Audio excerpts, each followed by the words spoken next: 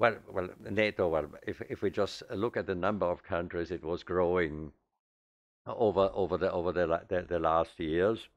Um, I know there are also a number of countries who would love to join NATO, like Georgia, Ukraine, etc.,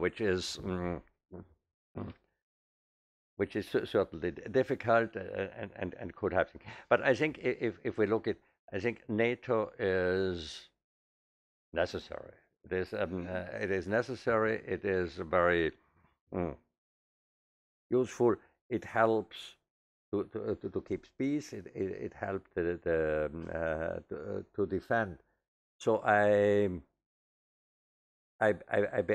believe in NATO, but I think to come back to the European defense, NATO would be a lot more effective with a strong European defense than with a weak European defense. And if I'm a bit cynical, NATO is actually a US Army plus.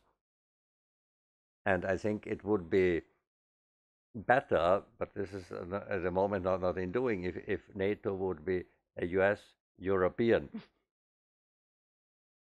army. But I think the summit in Warsaw will be very important and is probably also necessary to give certain signals that NATO will do what it is supposed to do. And I think it's, for instance, for the Baltics, it's a very important, this would be very important messages.